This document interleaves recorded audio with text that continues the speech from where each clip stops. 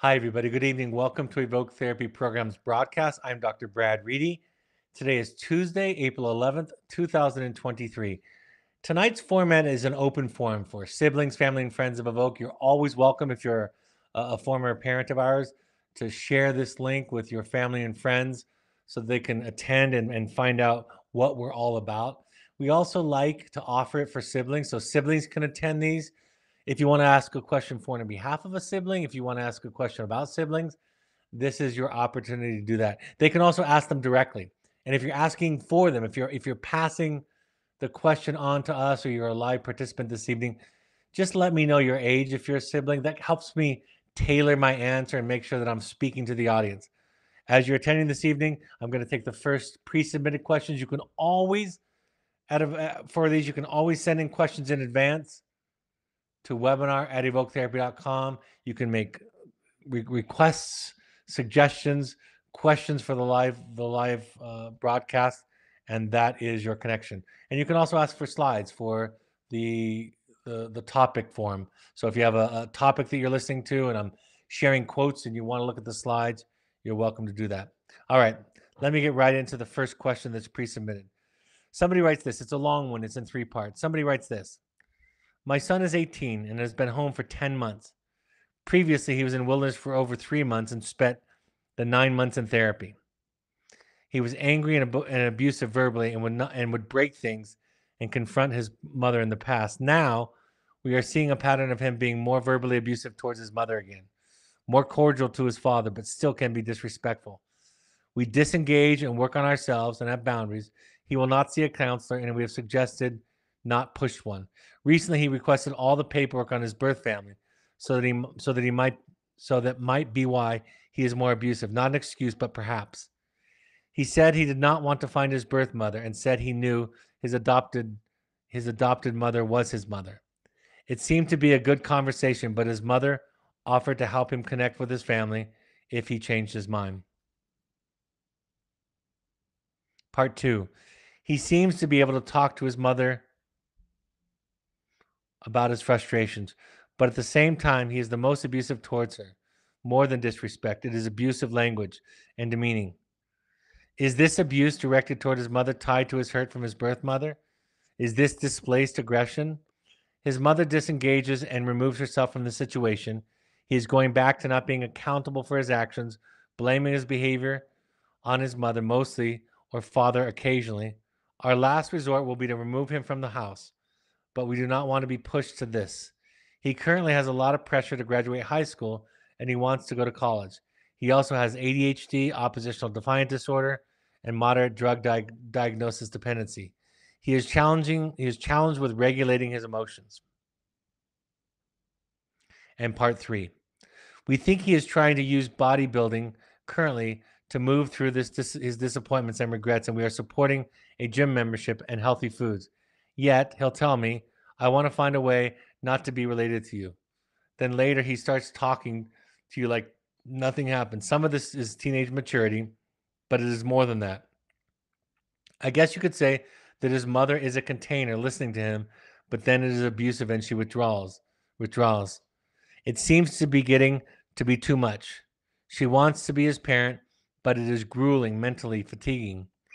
I know we need to work on ourselves and know this is a marathon and we need to be patient, but is there anything impactful we can do or say that is short and our son would hear? Is there a point that we would where we say we are done trying to help you or talk to you? My wife stops talking to him as he wants, and then he clearly tries to talk to her again, as it seems he wants a relationship. First of all, as always, I'll just start off by saying that's a very, very difficult situation. And I have a few thoughts about it. First and foremost, he's 18. I want to remind the people listening that he's 18. So you have an option. An option exists that you can ask him to leave the home. I'm not telling you to do that. I'm just reminding you that that option exists. I think some of your questions about what might be triggering this feeling are just as good as any. But really, it's not really important why he's doing it. In the sense that, I mean, that sounds counter to a lot of what I teach, because I always talk about don't focus on the behavior and try to understand why. But when it reaches the threshold or crosses the threshold of being abusive, it is sometimes our instinct as human beings, as those of us who struggle with codependency and boundaries, to let our empathy for what might be going on or what is going on to rob us of our boundaries. So again, and this is my method, my approach, my sensibility all the time. I'm not telling you what to do, but I'm giving you psychological permission to do what you need to do. I don't think it serves anybody for him to be continuously chronically abusive and for you to tolerate it in the name of being a container. A container has limits, right? It has edges. It has capacity. It's not necessary as a container to be all capable, right? To hold everything. If there's no limit to the container, then the child doesn't feel the safety of the walls of being contained. And so being a human being, meaning being a parent, for a child to experience the edges of your limits is okay. Then they have to learn how to deal with another. So as you give me the background and context of your story from what I can read in our exchange, it sounds like you're doing all the work that you need to do and you're showing patience. One question I have is steroids. If when you talk about using bodybuilding, you're not talking about regular exercise. Somebody who exercises, 4 to 6 times per week as a part of a healthy regimen. You alluded to bodybuilding, and this does sound like some of the side effects of steroid usage. So I'm just curious about that. But again, regardless of where it's coming from, you have the right to say enough is enough. And so I don't have any magic phrase or offer for you about what might stop it, but I can say that sometimes the only thing that somebody will listen to is the boundary. And I'm not talking about, I speak to a broad audience. There are some people that can contain very little, have very little bandwidth and capacity to hold information and feelings and what somebody's going through. And there are some people that have an unending amount of capacity. And oftentimes that person comes from a place of should, or I'm doing the right thing, or I need to do this. And if I don't do this, he or she or they are going to feel rejected or dejected or angry or sad or abandoned. It's going to bring up something for them. So again, my instinct from your question is that you're approaching the point where setting a boundary might be the only thing that he will listen to, the only thing that he will respond to. And you get to decide where that is. I don't get to tell any of you where your limit is. But what I can say is it's not the ideal.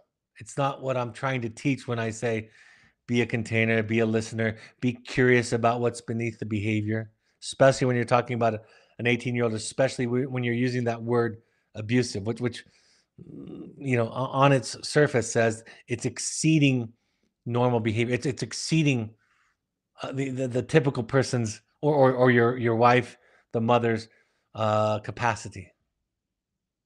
And so you don't need to be a doormat. You don't need to not have a self. Children need to experience the selfhood of their parents. This is what Carl Jung meant when he said the unlived life of a parent is the greatest burden for a child to carry. And part of what he's saying, you get to show up.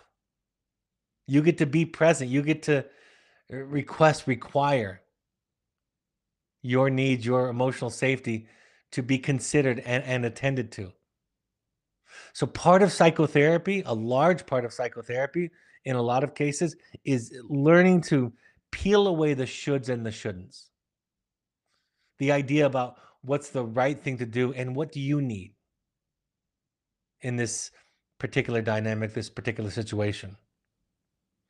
So that's my response is take care of yourself. Make sure you're okay. If it's okay for you, if you have the bandwidth in all of, I have much more bandwidth than I had 5, 10, 15, 20 years ago. That's for sure.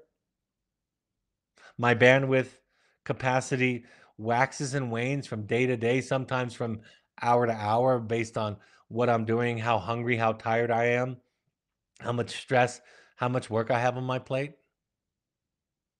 But it's okay. And I've been thinking about this week. So many times when I get asked a question that somewhere within it has the implication of what should I do or what's the right thing to do. I just want to remind you that's not really what mental health and self-help and healing and recovery are about.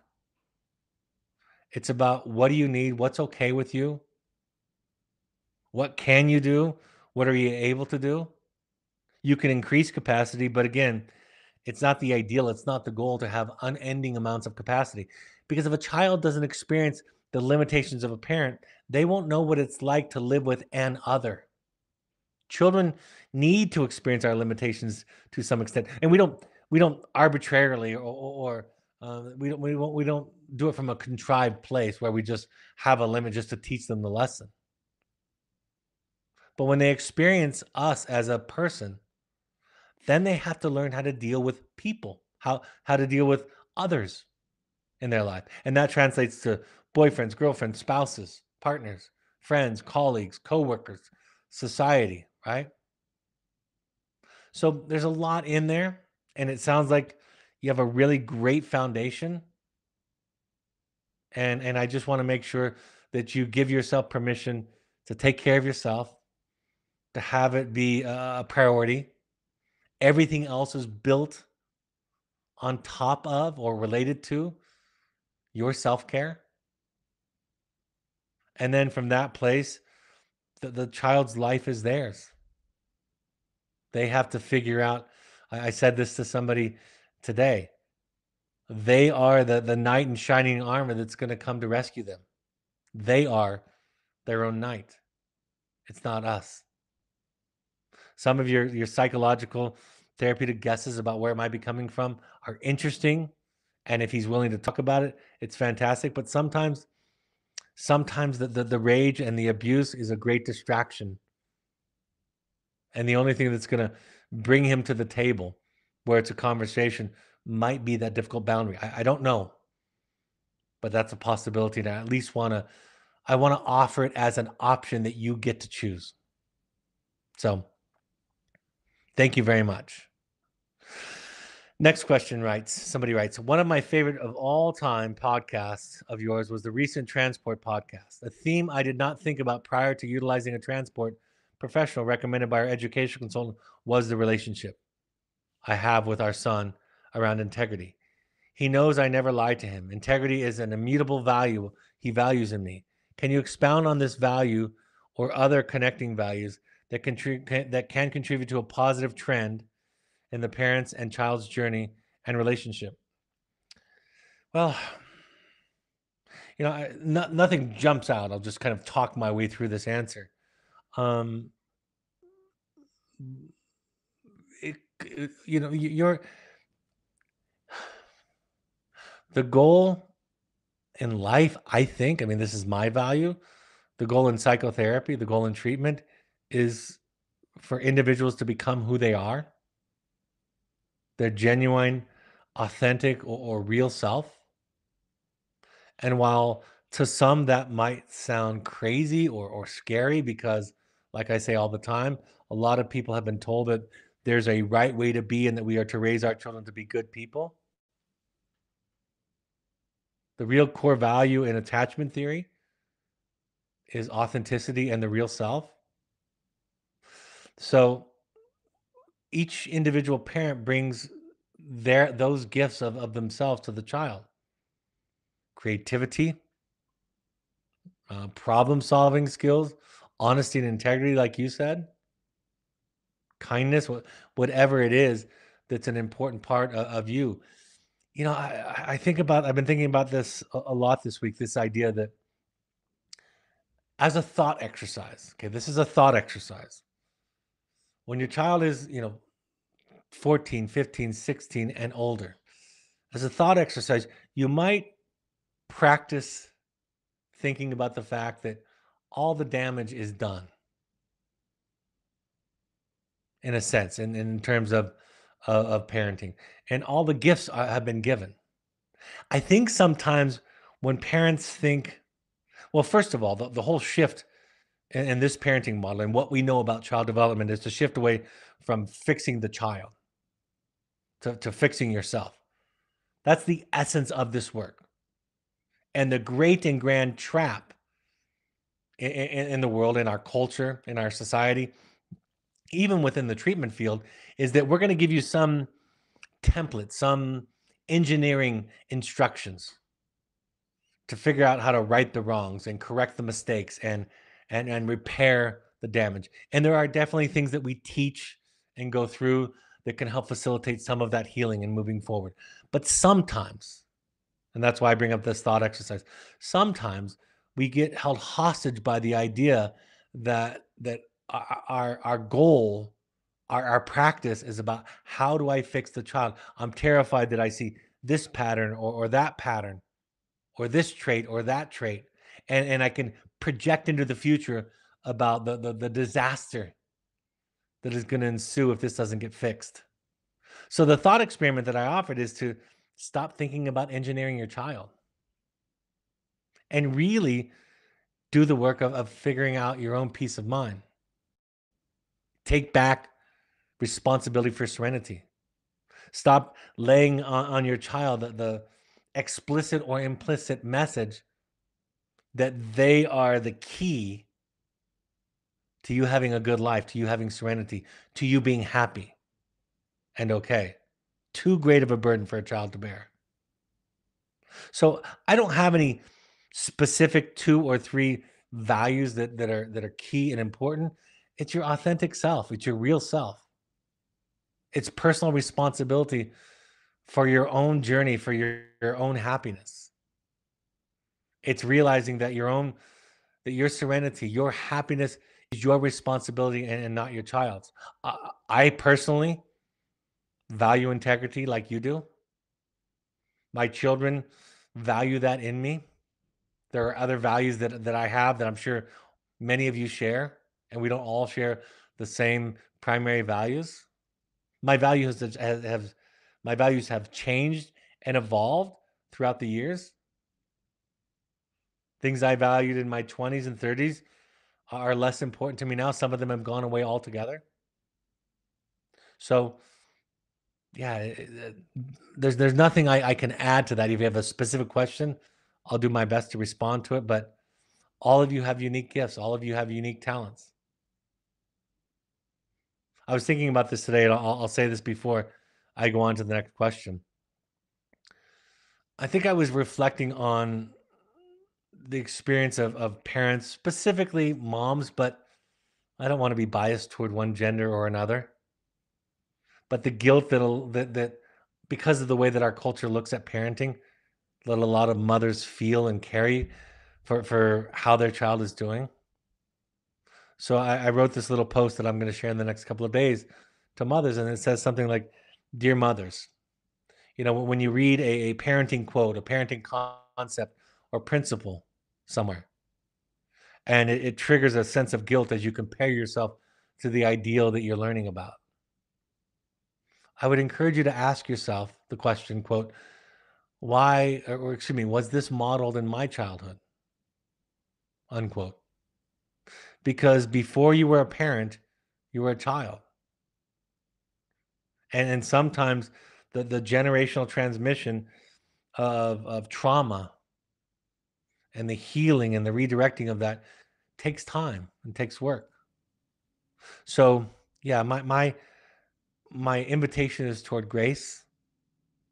It's a weird paradox that I spend the bulk of my career teaching parents about parenting, and at the same time trying to remove the idea that it's a simple cause and effect relationship. And it really can't be. I don't know how to describe it except for to say it's kind of like hitting a tennis ball. If you try to aim it, you lose accuracy and power. If you practice and you practice the skills and the tools, and you kind of don't think and relax, you regain or maintain your accuracy and your power. It's the same with art, right? Fear is the enemy of creativity. Fear is the enemy of parenting in a sense. And it's something we all have to contend to. So that what that means is that we have to attend to it. But it's a weird, strange paradox between letting go, surrender, and at the same time working on yourself and being curious about your contribution to a dynamic or to a cycle. And it's hard to explain that in great detail because each situation, each individual, each parent-child relationship is unique, and there's no generic way to dissect it and explain it, to quantify it. But it's a practice. It's a practice of the balance between will and surrender. It's the yin and the yang. There are choices to make. There are things to work on. And ultimately, I have to surrender. So I don't know how well I did at answering your question, but that's what it triggered for me. That's what it inspired for me. Somebody writes, what do you do if aftercare wants to start your kid at the beginning of a program, making them earn privileges already had at Evoke? Also, is family model good model for aftercare? Is family model, I'm not sure what family model. Tell me if that's a specific brand or approach that I'm not sure about. Is family model good model? You know, I think it's important to push back and to challenge any treatment professional. Like I always say, it's really important to ask difficult questions or to be empowered, I might say, to ask difficult questions and to expect intelligent answers. That's important. And if the program simply labels you as resistant or a difficult parent, or if they shame you with the intention of getting you back into compliance, getting you back into line, they're not doing their work. They're performing inadequate therapy, inadequate parent coaching and education. So, yeah, I mean, I think a lot of the programs have done a great job in over the last decade or so, maybe a little bit more, at understanding that you have to differentiate a child from wilderness therapy versus somebody coming from home because there's a difference. And when I was younger, it's really about the need to control things. You're right. Good. I think this is important. Good therapy programs allow for, of course, different levels, but allow for some mess, some mistakes. It's not all about good behavior, right behavior going forward. That's not how human beings learn. That's not how we grow. That's not how we expand and enlarge ourselves, right? Growth and mental health is not a linear, quick process. It's a lifelong process. So your question tells me that you have good instincts, mom and dad, whoever wrote this question. Your questions tell me that you have valuable instincts and questions. And again, I'm not sure what you mean when you say is the family model a good model. Becky, do I have a qualifying answer to that question about what that refers to? Is family model good model for aftercare? Family systems. Well, that's that. I have a PhD in marriage and family therapy, and marriage and family therapy is based on the family systems model. Um, it can be a really effective model for aftercare for sure, understanding the dynamics. But again, there's the thing about the attachment model that we use is that within it, it suggests that everybody's different, that you don't apply a generic template to anybody, that you're flexible. and that what might work for one family, one child, might not work for the child sitting next to them or the next family. What might work for one child in the beginning might not work for the child weeks later, months later. So I my therapist talks about this all the time. I try to steer away from these will sound like religious terms, and they're not. I try to steer away from dogmatic models, rigid models. I try to be um, agnostic, theoretically speaking, no biases. I might do I might have a very different approach with one client versus another client versus one family versus another family. So part of what I think you're asking for that's implicit in your question, which I honor and respect, even if you were talking about me and if you were my client or at Evoke, is you want to be seen. You want to make sure that it's individualized. And I think what I hear implicit in your question is that you're not having that experience, that it sounds generic. And I would support you in challenging that system, challenging that profile, asking questions. And again, listening to the answer, meaning do they have an intelligent justification for why they're doing what they're doing? And within that justification of that approach, can they also show some flexibility? That's what I hear from your question. That's what I read into your question. And I would share that. The earlier the better. It's not going to get easier later. Later on you're going to say, well, we've invested so much time in this process and we don't want to alienate the clinical team or the therapist and have that come out some way onto our child. Earlier the better. At Evoke, at any program, with any therapist. See, the therapist is supposed to be not just for the child, but for you, in a sense, the parent that neither of you ever had. And therapy is to be the family that you never had. So when a client confronts me or asks a difficult question or expresses frustration, hurt, anger, sadness, the sense of not being seen, I know we have the greatest opportunity to model what being a healthy parent, a capable adult, recovering parent is, which is, thank you for telling me. It takes a lot of courage. It's a great risk to challenge me and tell me how you feel. I am, in this moment, in this instance, the authority figure. I have power over you. And these programs have power over you and your family and your child. You are all vulnerable. And so, with that awareness, with that reality, we have to be incredibly sensitive to not misuse that power, to not overvalue compliance and cooperation. When I had my son, it's been 16 years since he was in a therapeutic program. But one of the things that a colleague told me is stop trying to be a good parent, Brad, with regards to the program, and tell them how you're feeling. And I know you want to be that good, easy parent. You don't want to make waves or rock the boat, but it's getting in the way of you telling the truth and of getting your needs met and ultimately getting your child's needs met in this process. And when you challenge a therapist, you find out pretty quickly the level of work. I'm not talking about their intelligence. There are a lot of very, very smart therapists.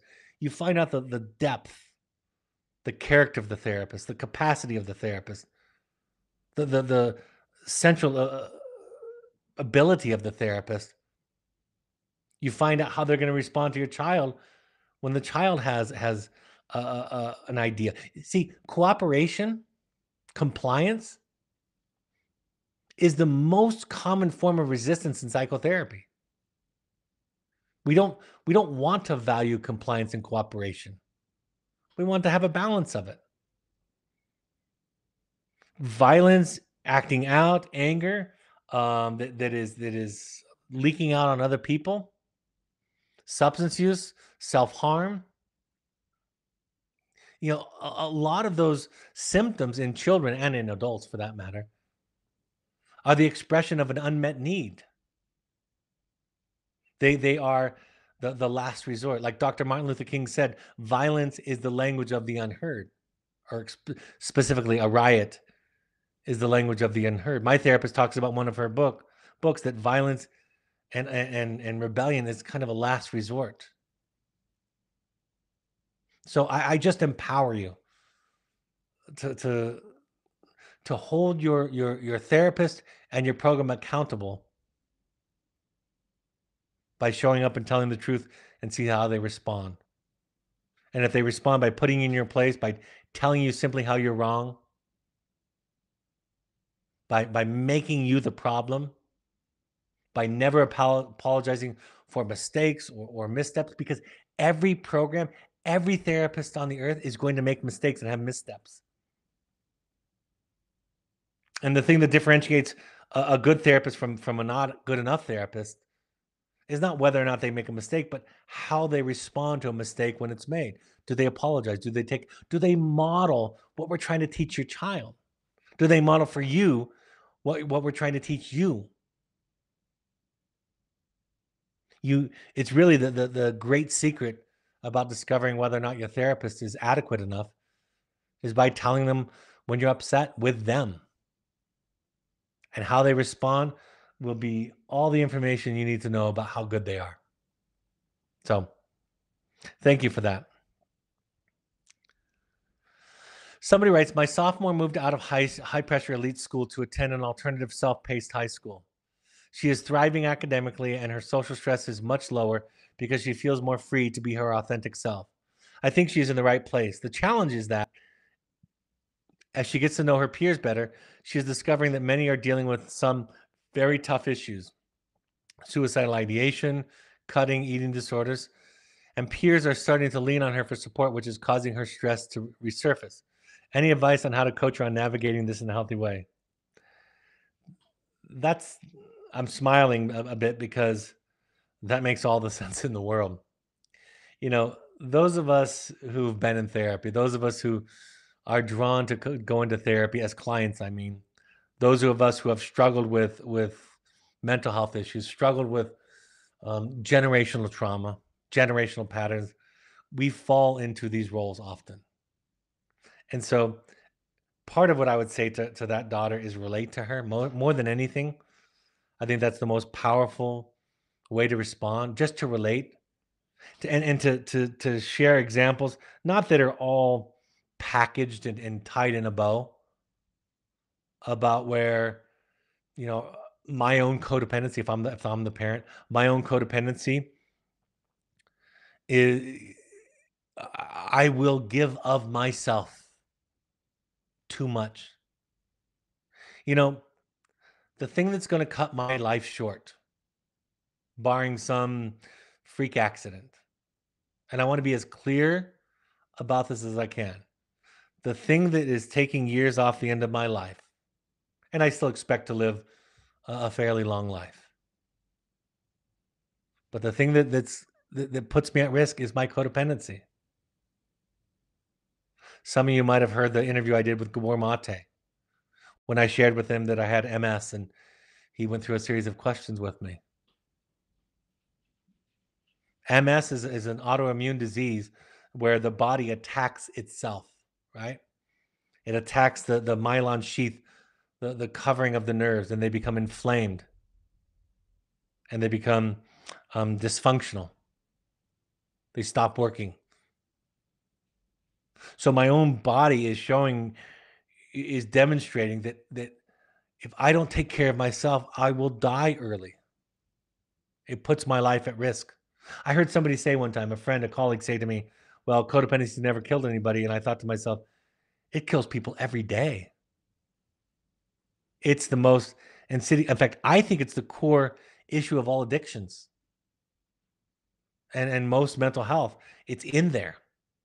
So having said all of that, I think what I would say to you is not in a hurry, not in a bombastic way, not in an anxious, controlling way, but find ways to share examples almost unrelated to her story about your own codependency. about how you're inclined to give of yourself too much, how taking care of yourself and having boundaries causes you shame and guilt. Model that for your child, right? When we model for our child our own recovery, our own healing, our own human, fallible, imperfect process and progress in life, what we do is we give them permission to be human, to ask for help, to see it. When I'm working with a client of any age with any issue, one of the things that I reinforce emphatically is when someone says, I struggle with this, I have this issue. And my response is, great. You see it. And they say, well, how do I make it go away? And I say, this is how you make it go away. You talk about it, you own it. You put it before you and you set it in front of you and you listen to it, you pay attention to it, you confess it to a therapist. You overcome eventually the shame and the guilt of having it. You overcome the instinct and the idea that you can get it right or become perfect. There's been a few shares on my social media this week about this issue. About it's not about the myth of today's age. And when I say today's age, I mean the last 200, 150 years. It's actually probably ever since sapiens became conscious of themselves. But the myth of today is not the subduing the bad parts of us, but integration. Not warring against ourselves like my body is doing with my multiple sclerosis, but learning to be gentle with ourselves, practicing self-compassion, overcoming guilt and shame in the idea that we can be perfect and get it right. It's not about being perfect, it's about being whole. So what I would do is find moments to model imperfection, accountability, the genuine humility that exists that you have when you know that you're never going to get it right and that you don't have all the answers. I've been thinking about this a lot recently. This idea that I think many parents, many people think they're supposed to know all the answers. And that's crazy. My daughter was telling me that every once in a while, my daughter, Emma, who many of you know, who's a coach at Evoke, who's finishing her PhD in clinical psychology, she says every once in a while, she has to remind herself that she doesn't need to know the answer. Somebody will ask her a question that in her mind that she thinks she should know the answer to. And she her initial instinct is to go out and answer it. And then she reminds herself, I don't know that. And when she says, I don't know, she's modeling for parents, even though she's younger than most of the parents that she works with. I think virtually all the parents that she works with, she's modeling for them maturity and strength and what it sounds like to be an adult. So thanks for the question. Next question. This is more of a theoretical question, but one I've thought about a lot without coming to a conclusion. I love this so far, by the way. What is the dividing line between the various things we humans do to our bodies for self-expression or fashion? Piercings, tattoo, extreme exercise, weight gain or loss, even corsets or other constraining devices, crossing over into self-mutilation or self-harm. I'm a physician and have a particularly high regard for the armor that our skin provides, so I have little tolerance for violating it with needles and piercings. Having said that, I've had pierced ears since I was an adolescent. My 15-year-old son is in a residential treatment center and occasionally cuts on his arm with a piece of rock or stick. He usually doesn't break the skin. Nevertheless, staff intervene and he faces consequences for the self-harm. How do you think about and define the line between what is acceptable and not acceptable? Great question. I actually think about this all the time also. I mean, think about this. Our standards have changed. So a lot of it is a construct, what we think about piercings and tattoos. I don't know if any of you can relate to this, but my mother, I don't know if she ever got a pierced ear or not, but I remember growing up, The whole time I was growing up in our home as a child, my mother never had pierced ears. She only had clips because her parents told her the people who had pierced ears were, and I won't even use the names, but they were less than trashy. And they used other words to describe them. So part of it is a construct. I feel differently about tattoos now than I did in my 20s. I feel differently when I see somebody with lots of tattoos than I did in my 20s. So my answer to the question is you get to decide. That's the answer. And more precisely, you get to figure it out. I have had clients who have decided that some of their changing of their body through piercings was self-mutilation, and they have reversed course. I have seen that before. I've seen other beautiful, creative, gifted souls go crazy with it. I remember recently I walked in to get a sandwich at the local sandwich shop. This is about 2 months ago. And the cashier that was helping me had piercings all over her face. And she was the sweetest, kindest person that went out of her way. And there's some things that happened with my order that went wrong where she fixed it and was attentive to me and showed wonderful hospitality and hosting skills. And I remember walking out of that sandwich shop thinking, that's not the image that I grew up associating with face piercings.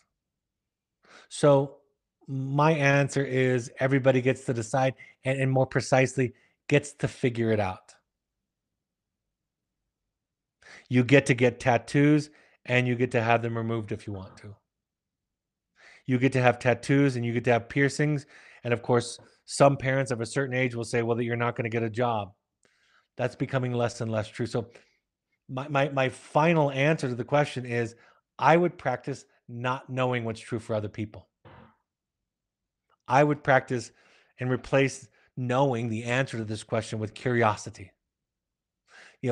Overt self-harm is not necessarily the same as tattoos, although it could be a version.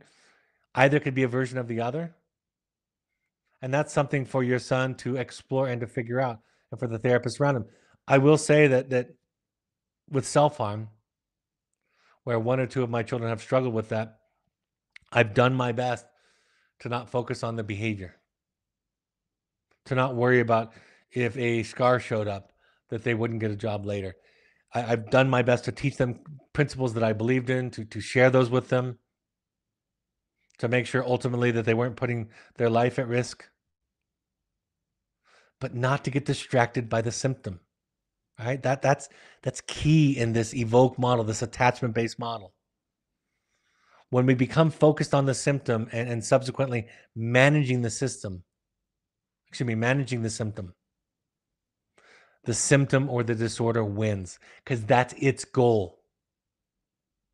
Its goal is to distract the individual and everybody around them from the authentic suffering that it's covering up. The famous quote again from Carl Jung, he's a very quotable person, that neurosis is a substitute form of legitimate suffering. Neuroses is a substitute form of legitimate suffering, meaning that even though somebody might be displaying something that looks like it's hurting them, like self-harm, it's ultimately less painful for them than just feeling the authentic suffering. So we try to go to the authentic suffering. We try to get curious. We try to keep them safe. We try to keep them alive long enough.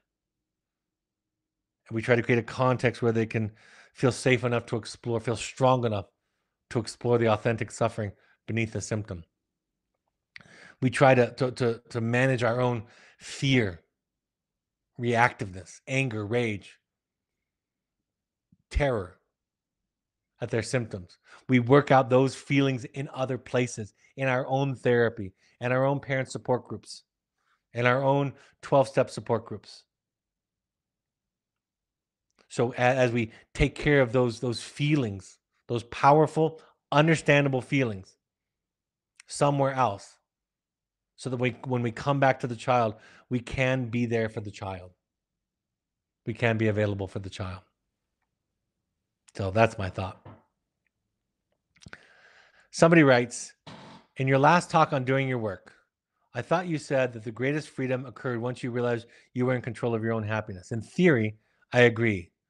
I think that if I had an abusive spouse or friend, I would decide to leave them. However, with a child, I think it is much more difficult to just leave the child. Isn't there some moral scruples involved, or is it based on how much one individual can take? I guess I was left thinking that you have to decide how to lose when it involves a child who does not inflict negativity into your life, who does inflict negativity into your life. It seems like you want to find happiness, and it is more of a way to find balance between being a parent and being okay, but not necessarily happy. Maybe I misunderstood, so please clarify.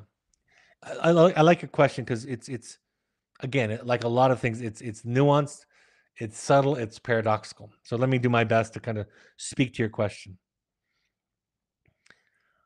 The transition from being a child to being an adult, one of the central tasks, this is the way that I try to say it, is understanding that ultimately the way that you're living your life is the source of your suffering or your peace of mind.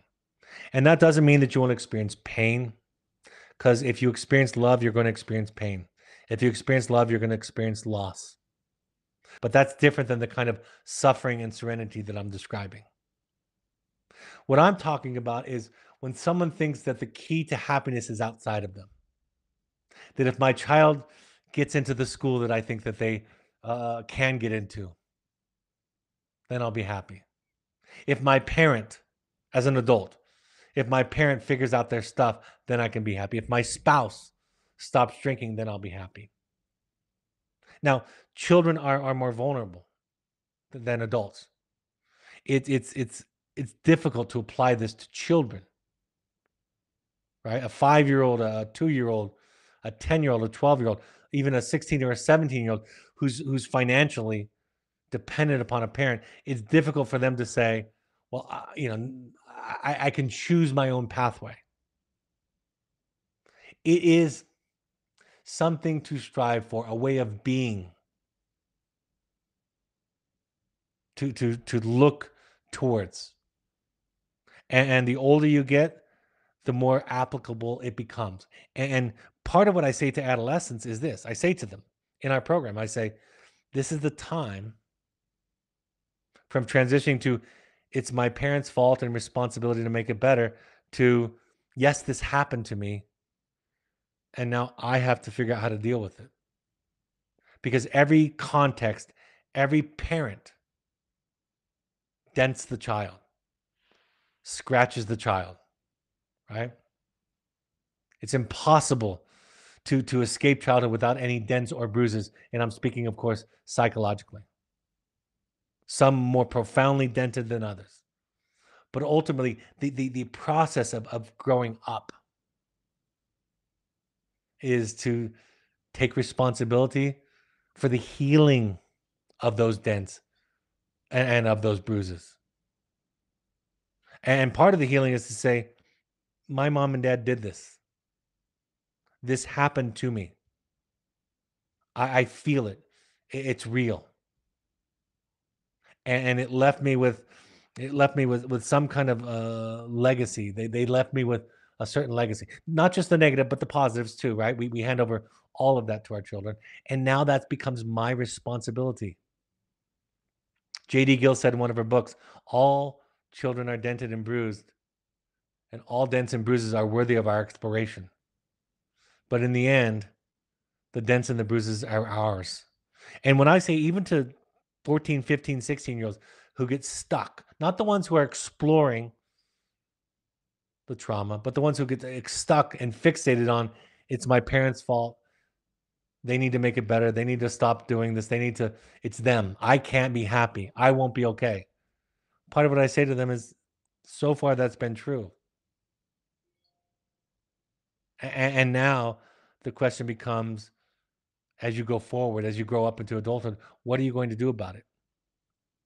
It's no different than if you had lost a parent to cancer, in a sense, in a philosophical sense.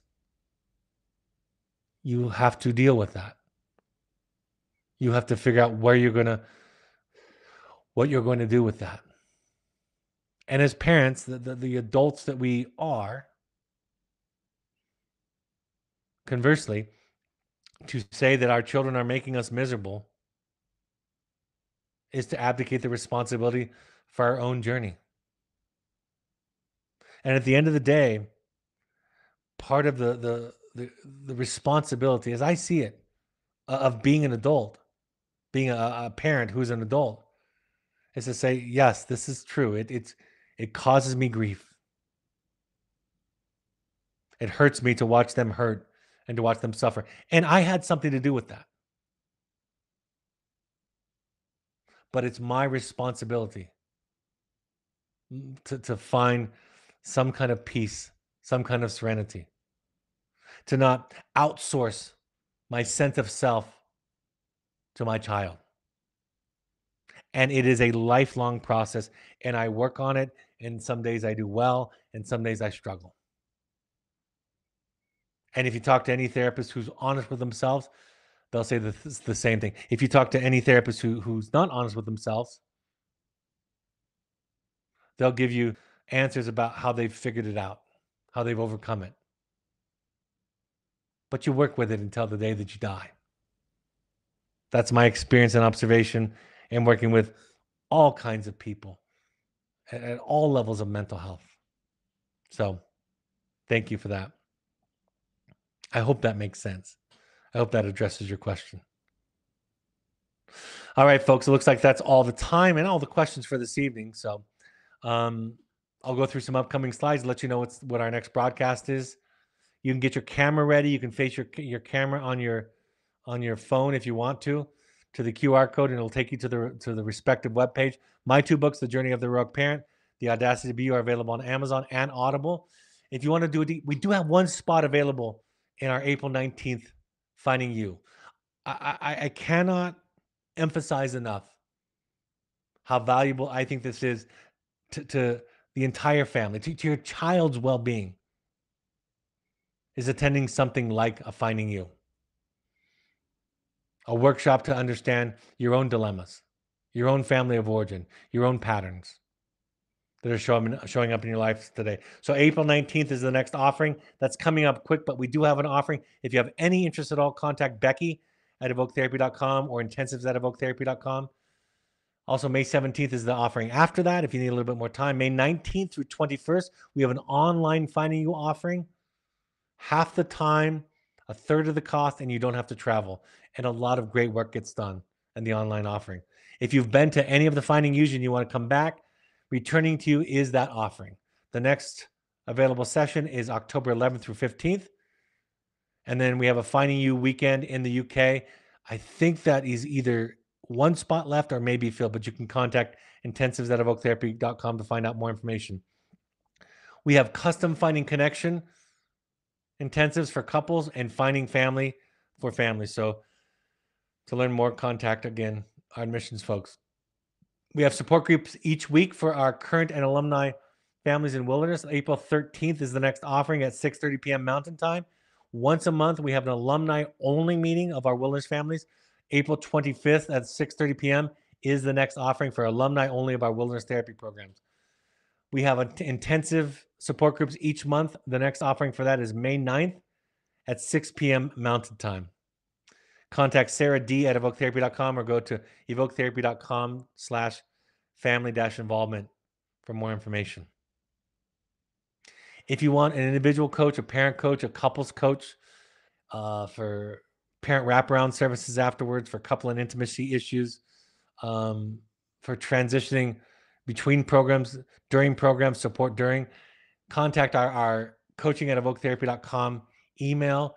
We have over 40 coaches who are trained in the attachment-based model, many of whom have experience working in the treatment field, the wilderness field, and in residential treatment field. So they know our philosophy. They know what it's like for families who are going through or been through this process. We encourage or invite all current parents to attend 6 of any of the following 12-step support groups: Al-Anon.org, CODA.org, FamiliesAnonymous.org, or adultchildren.org. Great. Adult children is a great option, really undervalued in the recovery field. You can also go to refugerecovery.org for a Buddhist-inspired recovery program with less of an emphasis on a higher power, more of a mindfulness approach. The National Alliance on Mental Illness, NAMI.org, is a great place in your local community for classes and resources. All these broadcasts are available on Spotify or your favorite podcast app. Just search Finding You and Evoke Therapy Podcast. You can also go to soundcloud.com on your computer and search there, Finding You. Or you can go to our Evoke's YouTube channel and watch the rebroadcast there with the slides and the video. You can find Evoke Therapy programs and me, Dr. Brad Reedy, on Twitter and Instagram using the handles at Evoke Therapy and at Dr. Brad Reedy, respectively. And also, Evoke Intensives has an Instagram account with inspirational quotes, pictures, and so forth, reels. At Evoke Therapy Intensives is that handle. On Facebook, you can find us by searching Evoke Therapy Programs or Evoke Therapy Intensives. And of course, our blog on the Evoke website has wonderful content from our staff and therapists each week. If you want to give back for people that can't afford treatment, if that's something that you feel inspired to do, our 3 charitable partners include ChooseMentalHealth.org, Sky'sTheLimitFund.org, or the EvokeFamilyFoundation.org. All right, folks. I hope I got to all your questions. I hope this is a helpful point of contact in all the work that you do. For and on behalf of the people that love you, thank you for coming and being willing to do your work. My next broadcast will be April 18th. That's a week from tonight at 6:30 p.m. Mountain Time. I'm really excited. This is my favorite topic to talk about, using myth and metaphor in therapy. So thanks for joining me this evening. Have a great evening. I'll talk to you next Tuesday. Bye-bye.